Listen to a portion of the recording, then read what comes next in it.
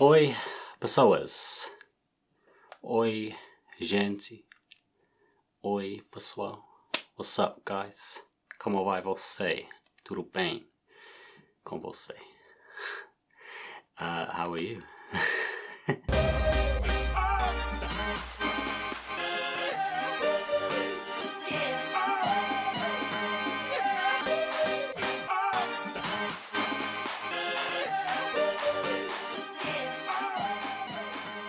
Hoje vou falar sobre o Sotaque Britânico. So ever since I started my journey of learning Brazilian Portuguese, I've had many discussions with people that are learning English. And one of the questions that I get quite a lot is, how can I speak with a British accent? And for me, it's quite a difficult question to answer because I, for one, am not a language teacher. I don't have a great knowledge of linguistics or the science behind language and phonetics and how to speak specifically with a British accent. I can only recommend TV shows, films, the immersion technique into British culture in order to achieve speaking with a British accent. I cannot advise any technical ways of speaking with a British accent. It is just not in my knowledge. I am just someone who grew up in England who speaks with a British accent. So yeah, it's hard for me to be able to advise someone technically how to speak with a British accent. So this week I spoke with a guy called Gabriel from Brazil, and as I said, he's someone who wants to speak with a British accent. I recorded the conversation and I'm gonna show you guys this conversation. So yeah, if you're interested in learning how to speak with a British accent, Gabriel is going to tell you how he has achieved speaking with what I would consider quite a British accent. So I'm going to get straight into it and I'm going to play the conversation now. And after the conversation with Gabriel, I'm going to tell you guys 5 British TV series that you can find on Netflix Brazil with Portuguese subtitles, which all obviously have British accents in. So yeah, I'm going to recommend these TV shows for you guys if you want to try to learn a British accent. But you can check that out at the end of the video. See you guys soon. Hello guys, I'm Gabriel. I'm 19 years old and I'm here today with Jake. Nice to meet you, Gabriel. Gabriel or Gabriel? Well, if you want to go for the accurate pronunciation, it's Gabriel. Perfect, cool. Okay, so yes, so we've been speaking a little bit about your learning of the English language and the fact that you want to speak with a British accent. So I just want to ask you a few questions. Let's start with, what steps have you been taking to try and speak with a British accent? The first thing I tried to see was why would I go for it? Had I been watching things that came from Britain? Had I been exposed to it anyhow? But that was to see how much I was integrated to the point where I was trying to steer clear of American productions for a while, to see if there was any, if we would play any sort of role in this sort of assimilating the sounds.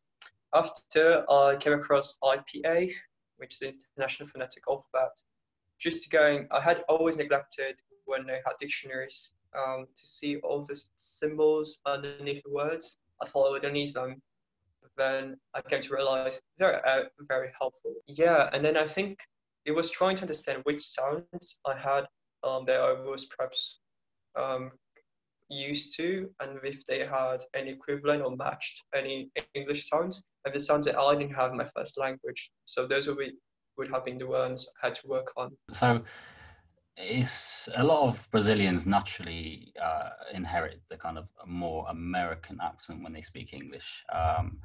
So just talk a little bit about why you prefer to speak with a British accent. Well, I could go hours and hours on talking about it because I feel like at least with language acquisition, I always wondered why people find it so difficult to learn English.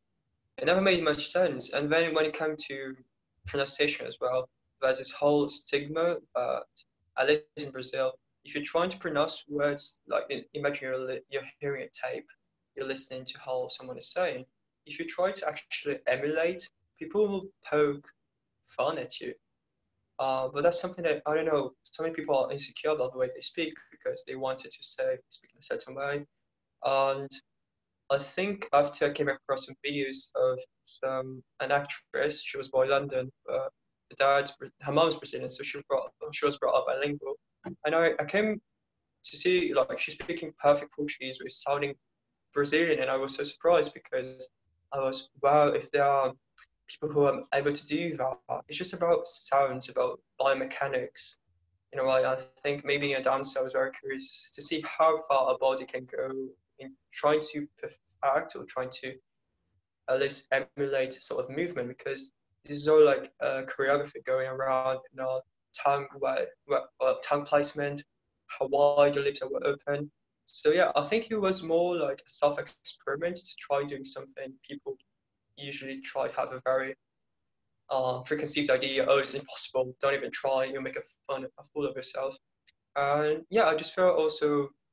I think I personally don't like following trends, and at least I felt like, okay, everyone likes America.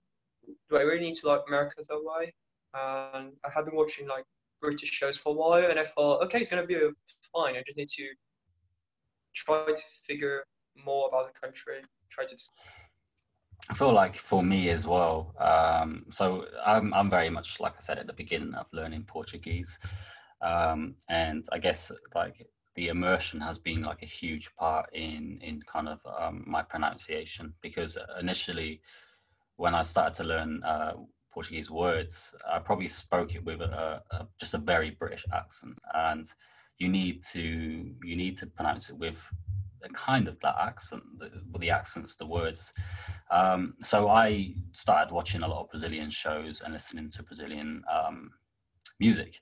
So naturally, I guess when you're watching British shows, you're more likely to inherit that accent. How important do you think it is to have an accent of a native country? For example, like yourself, if Yeah, you are going to come to England, do you feel like a pressure to have to speak with English with a British accent? I tried to build a parallel with Portuguese. I wonder if someone had learned European Portuguese and they would move to Brazil. It depends on, like, I don't feel Brazilian people, I personally don't think that they are that much exposed or that familiar with European Portuguese. So if you met a foreigner and they would think, oh, why are you talking like that? You're making things hard for me to understand. But I think it doesn't apply, the same doesn't apply to English, because I suppose everyone is very used to, you know, American way of speaking with accent or expressions. So yeah, it all comes down if you're wanting to feel like a part of community, because I imagine with words like biscuits, cookies, or like jumpers or trainers, like sometimes I feel like you can get to a different level of connecting with people and fitting in. And if you're showcasing like willingness to, you know, talk like them.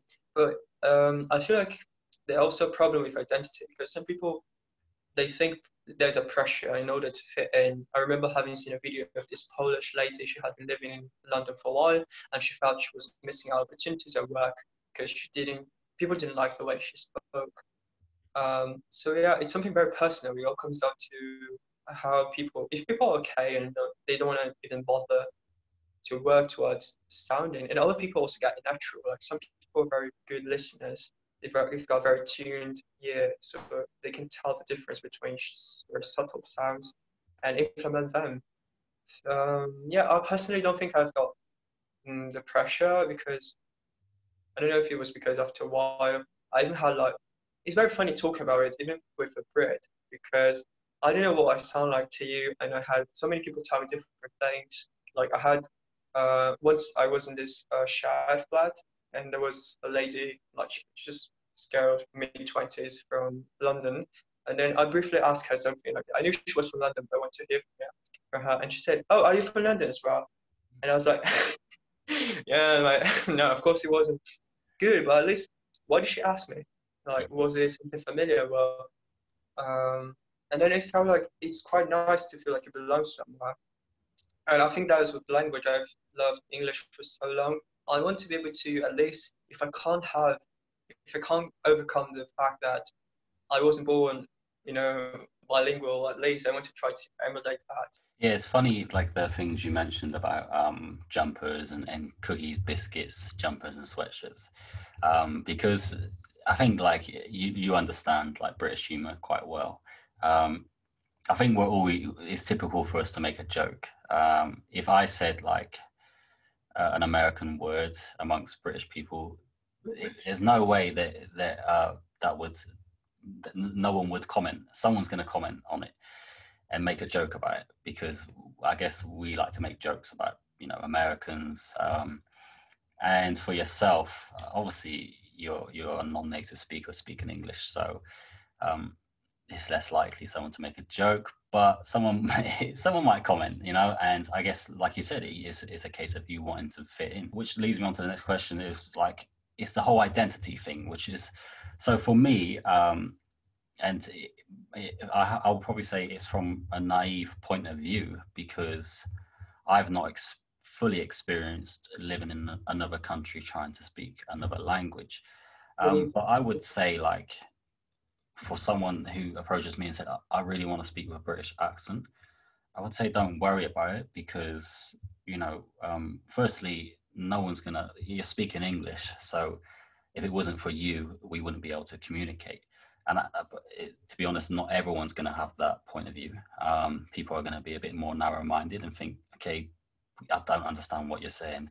You're speaking with a strange accent. But also, I like the idea of someone speaking with a different accent, because in the UK we have such a variety of accents. So, like for yourself, if you have a little bit of an accent which represents someone speaking English from Brazil, then I feel like that's your identity. But like I said, it's from maybe a naive point of view. And what are your perspectives on that and that whole thing of like keeping I your think, identity? yeah, because it was very. I mean, I tried at first. I was like, okay, I felt so confused talking to people because I would talk to some people and they would say, like, I personally talked to a guy from Manchester and he said, oh, well, I think you're from London. And like, because I happened to have met a guy from London as well who lived a long time, I think a year or so in Brazil. And he had a very good accent. Perhaps I couldn't tell, very, like, I don't know, some sounds like, okay, this might sound off.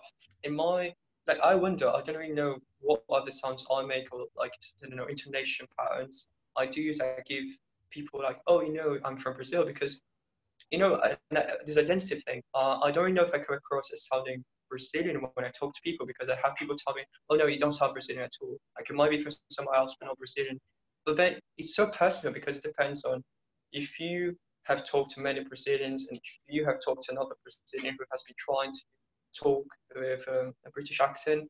And I realized, am I really going to be expecting this sort of external validation from others? Do I really need, because, okay, if someone came to me and said, well, I would mistake you with someone from this place, okay, I've achieved, and then what I expected to achieve. But then someone else comes to say, no, I can tell you're Brazilian, and then I'll be like, oh no, other thing went downhill, and I didn't manage to. So yeah, I feel like very concerned at times because I felt like I really want to be able to just show how much I appreciate the culture, not the country itself, but I like the culture, the arts. When I think of Britain, I don't really think about, yeah, people very gentle, or like you have this figure of very posh people. No, I like very the suburban or the middle class aspect of it, how they're ordinary people, and some series are talking about very messy lives of teenagers, and it's something you can relate to. Coming from Brazil, like we are a messy country in a way.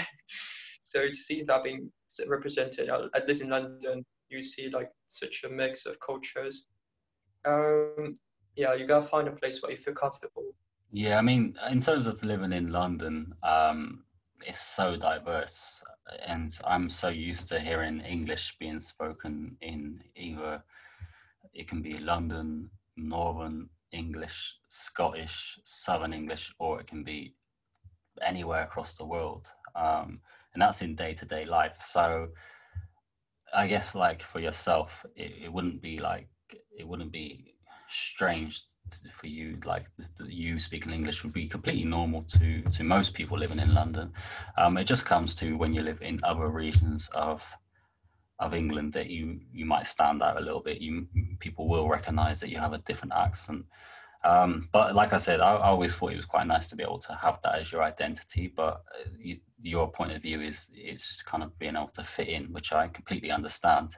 I think that if I was in Brazil, living in Brazil for a long period of time, I probably would want my accent to be fit in as much as possible. I don't know if I would constantly want it to be like, it's the foreigner speaking Portuguese, it's the guy from England speaking Portuguese. I would, after a while of living there, I'll just prefer to be seen as someone that lives in Brazil speaking Portuguese. Maybe you could try to think things away. Imagine you've got a dance move and someone has taught you the instructions, like, okay, it goes front, back, jump, turn, fast, slow, and then you try to do it and try to think the first time is quite clumsy.